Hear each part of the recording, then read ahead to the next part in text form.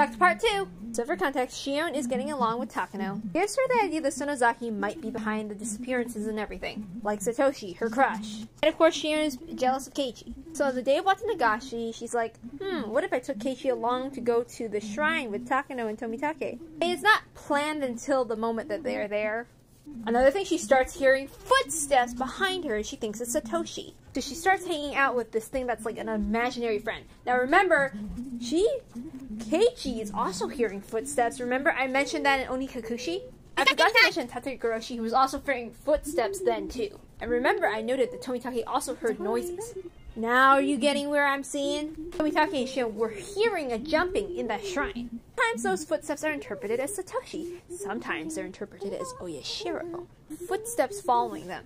And Rena has also had this experience before. Of course, I didn't bring it up until now. I'm sorry, I only have 3 minutes, dude. So she decides, okay, we did that. Let me stay over at Mion's. She wakes up in the middle of the night and Mion's finding out something about Tomitake and Takano. Shion thinks she's in danger because of the idea that the Sonozakis are behind everything. So she has a electric thingy. Zap!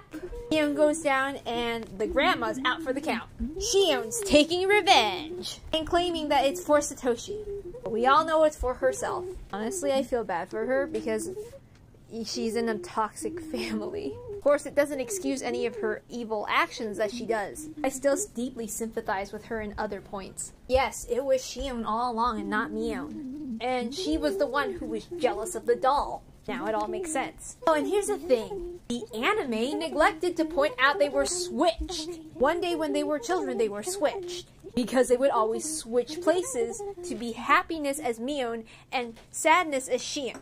Shion that we know is actually the real older Mion.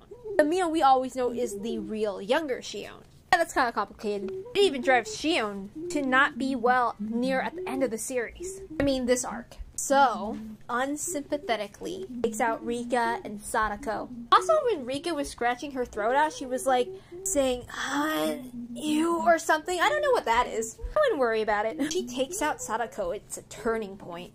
Because Satoshi told her to take care of Sadako when he left. She has a breakdown. She tries to justify it as if she's a demon. The entire tone of the story changes. She is doing anything to try to rationalize whatever she is doing, what's going on. Mion even tells her, the Sonozaki's just bluff. Times. She's like, I'm just doing this for nothing? She's so jealous of Keiichi's relationship with Mion, especially when she sees he wants to give the doll to Mion. At the end of the story, she's like, what was the point of everything that I did? Honestly, how it goes out, couldn't help but cry. If people don't think she's sympathetic. And